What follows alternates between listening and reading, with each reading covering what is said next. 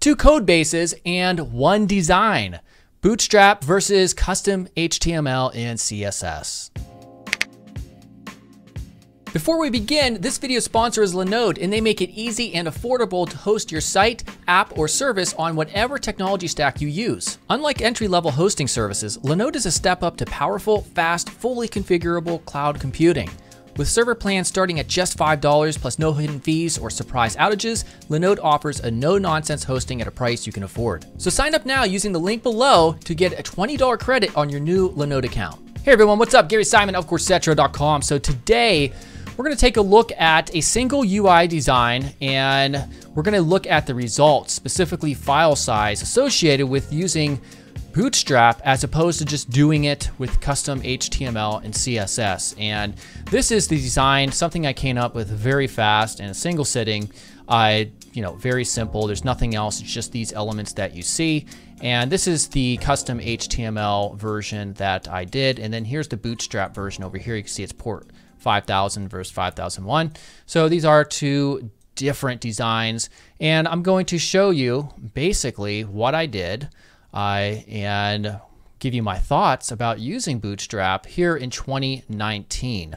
All right, so let's go ahead and get started. All right, so let's go ahead and talk about the minified HTML and CSS for both versions. First, we're gonna cover the custom HTML CSS that I wrote, meaning I wrote all the HTML and the CSS without the help of Bootstrap or any other framework, just a straight up HTML file and a CSS or a Sass file. So the HTML for that demo, that example that I showed you, came in at 1.3 kilobytes and the CSS at 1.4, totaling in at 2.7 kilobytes. A nice, real low HTML and CSS file size for the site to load fast. So now let's talk about doing that same layout and the same structure with Bootstrap 4. All right, so the HTML this time came in at 3.1 kilobytes as opposed to the HTML only being 1.3 kilobytes here. And let's examine why. So right here we have the Bootstrap HTML. First, actually, let's look at my HTML without the Bootstrap. You can see it's nice and clean. There's not a lot of classes applied to it. Very, very simple. And of course it is 63 lines of code. And then Bootstrap, the Bootstrap way of doing things and structuring things is by specifying a number of different classes for the grid, also for margin and padding and things like that. And you can also see there's a lot more nested elements in here, doing it the Bootstrap way of using their cards, for instance. And this came in at 77 lines. However, there's also a lot more characters as well. All right, so continuing on, we have our CSS though, which is smaller, the custom CSS. So whenever you're working on a Bootstrap project, you're probably going to want to make unique adjustments to your own CSS file itself. And so I only had, probably like less than half of the amount of CSS required here compared to the CSS of 1.4 KB here. And then bootstrap.min, which I included in this version from a CDN or a content delivery network, total in at 152 kilobytes. And I know some people do that, and that shows us that there's a total of 155 kilobytes, meaning if you were to make this production ready with your Bootstrap 4 for that element, or for that UI design, it would be 58 times larger than the custom HTML CSS of just 2.7 kilobytes. Now I know you're thinking that's not exactly fair because people can take their Bootstrap 4 and run it through PurgeCSS or un-CSS, which is simply the process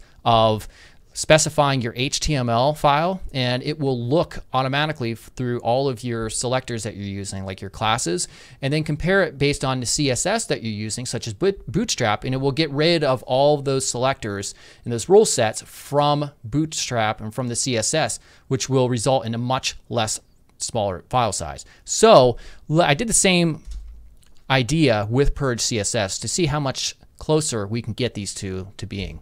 So this, of course, is all the same. We didn't run it through, we didn't need to run that through PurgeCSS. With Bootstrap 4, the HTML, of course, remained the same, but with PurgeCSS, it did get it down drastically from 100 something kilobytes, 155, down to 6.2 kilobytes, which is huge.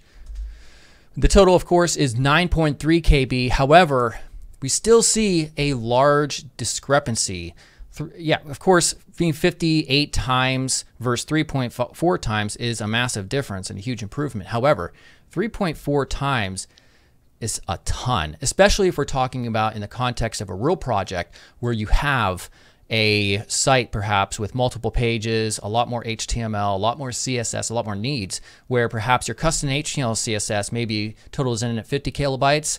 With Bootstrap 4, it might end up being 150 kilobytes, even while using PurgeCSS. So that begs the question,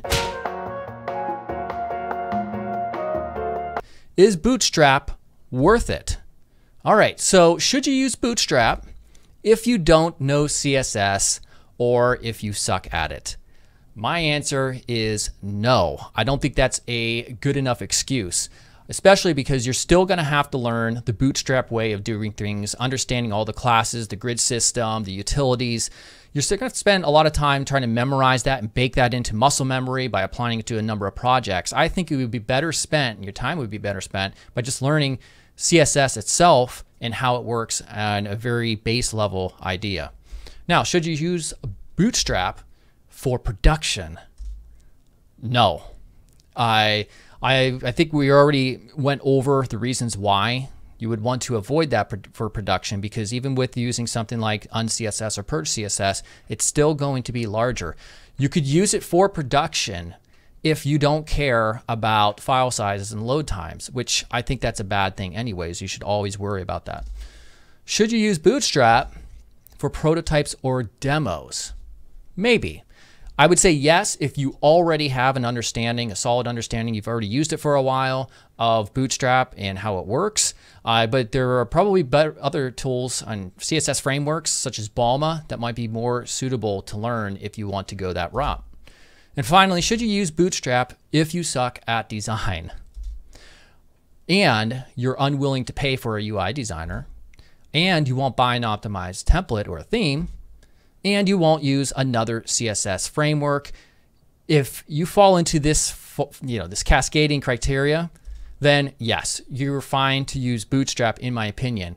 But if you suck at design and perhaps you're a front-end developer or you're a back-ender and you want to put together your own project, if you suck at design, don't do it yourself. If it's something that's going to be production ready, maybe like a portfolio, don't do it yourself.